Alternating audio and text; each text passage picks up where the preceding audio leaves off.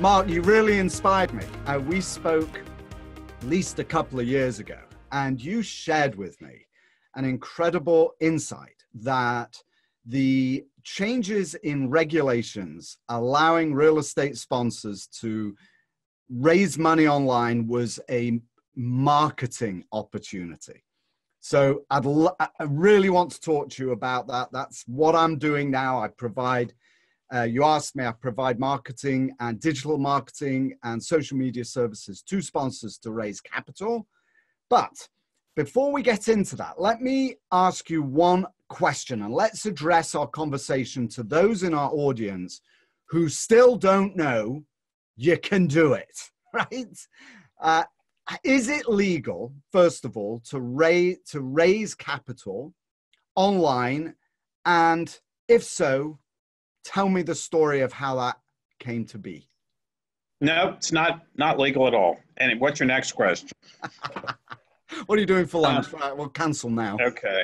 Well, so my answer is going to go back many years into American history, but then it's going to really quickly come back up to date. So don't think I'm going to go like month to month.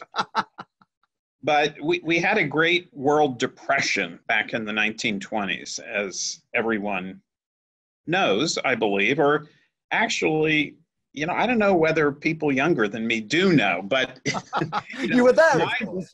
Right. My grandparents lived through it. So I am maybe the last generation that actually, remembers we had a Great Depression, not just in this country, but all over the world. And it led to the rise of Nazi Germany and all kinds of bad things. And one of the causes of the Great Depression in this country was that American capital markets had become basically a swamp filled with investor fraud and stock market manipulation and so on and so forth. And when you live in a capitalist country, as we do, and your capital markets collapse, you have a depression. And therefore, one of the, as I'm sure all your listeners know, Franklin Roosevelt was elected president for the first time in 1932. And one of the very first things he did, teaming up with a Texas Democrat named Sam Rayburn, who went on to an extremely illustrious career,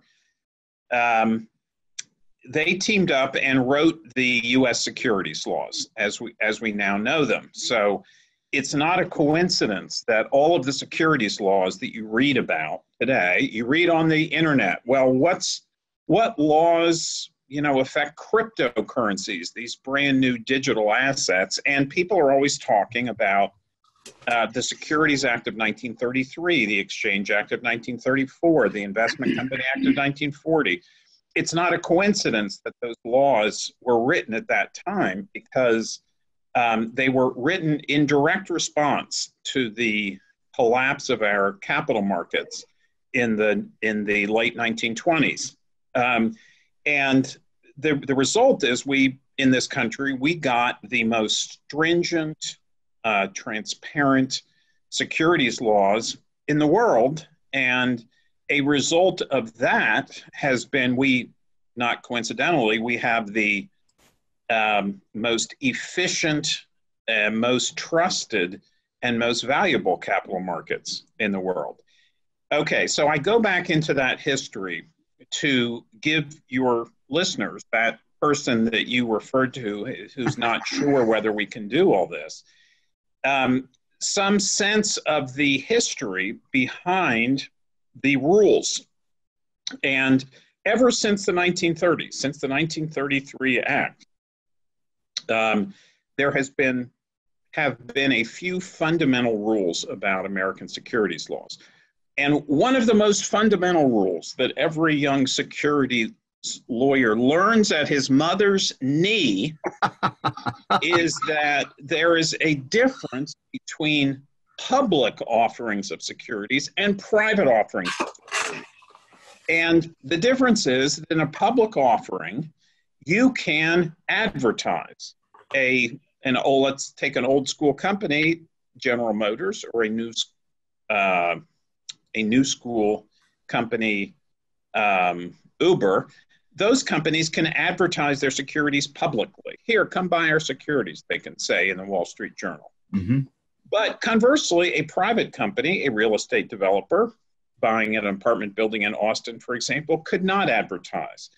And everyone knows that. And, you know, instead of advertising, that developer has to know people, or know people who know people, or know people who know people who know people.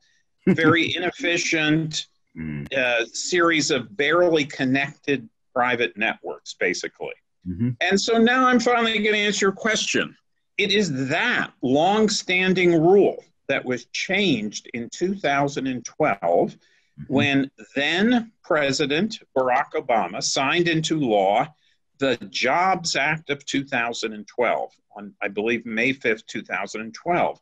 And although there's lots of complicated rules included in that law, the single thing that transformed the capital formation industry is a reversal of that 85-year-old rule. So whereas you could not advertise before the Jobs Act, after the Jobs Act, you can advertise virtually any way you want. In fact, when I do a lot of public speaking and I'll be moderating a panel of lawyers, and I will say, what kind of advertising can you not do under Rule 506C? And people get a little bit of a worried expression on their face, like, don't ask me, but it's a trick question because there is no advertising that you cannot do under Rule 506C. So I've probably been talking long enough, but you said, how do you go about doing it? As you know, there are 3 kinds of crowdfunding, and we can talk about those if you want to, but they all have in common the reversal of this long-standing rule. So you can now advertise your private deal publicly.